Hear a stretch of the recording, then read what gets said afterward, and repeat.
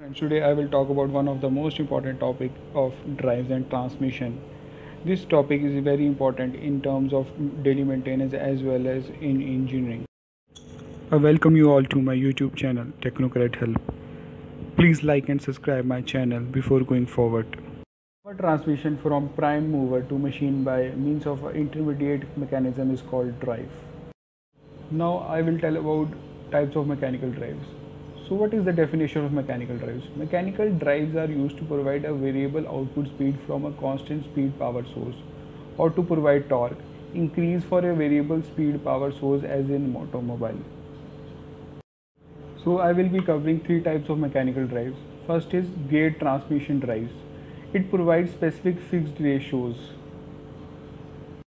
Second drive is belt drives. Provide flexibility in the positioning of the motor. Third drive is chain drives, provide infinitely variable speeds. So now talking about geared transmission in detail. So what is geared transmission? Geared transmission is a mechanism for transmitting motion by gears for specific purpose. Geared transmission or tooth-wheeled transmissions are positive type drives which are used to transmit motion between two shafts or a shaft and a component having linear motion by mashing up of two or more gears. They have advantage over other drives like chain and belt drives in case of precision machine where a definite velocity ratio is of importance, and also in case of where the driver and followers are in close proximity. Talking about geared transmission drives advantages. First is it gives a positive drive and constant speed ratio. Second is it is very compact due to short center distance. Third is it give a very high efficiency and simple operation.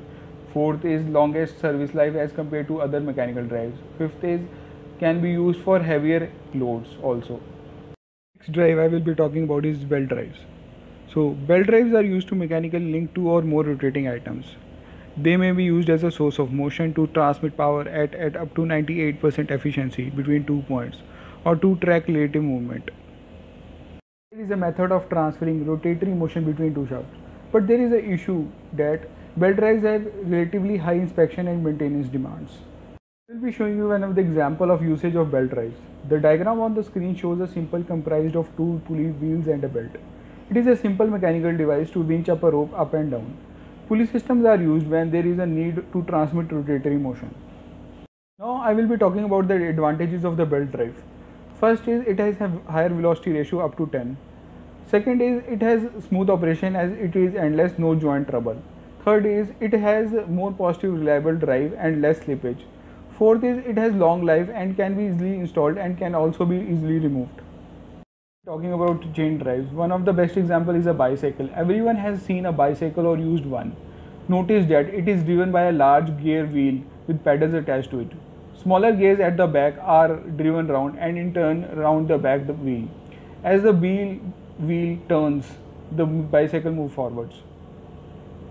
Gears at the back are driven around, in turn driving around the back wheel. As the back wheel turns, the bicycle moves forward. Gears driven by chains are used in machinery, motorcycle, in car engines and have. Now on the screen you can see the types of chain drives. One is single chain drive and second is duplex chain drive. About the advantages of chain drives. First, it is always a positive drive. Second, it can be employed for longer and shorter distance. Third, it is very small and compact inside. Fourth, it gives less loads on shafts. Hope you like this video. Thank you all.